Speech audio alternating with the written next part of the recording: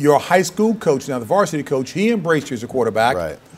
But yet, when it came time to go to college, how many college recruiters wanted you to play quarterback for them? Not many. And I actually started to go to Arizona State because I was being recruited there to play quarterback. And what happened? Then they all of a sudden signed two of the best nationally ranked quarterbacks that were both white, and they committed to go there, and they told me they were going to change me to defensive back, so I decommitted to Arizona State. But none of the big schools wanted me to play quarterback that threw the football. There were some schools that wanted to recruit me as an option quarterback, right? But I wasn't interested in running the football. I wasn't that great an athlete, and I wanted to throw the football. That was my strength, throwing the football.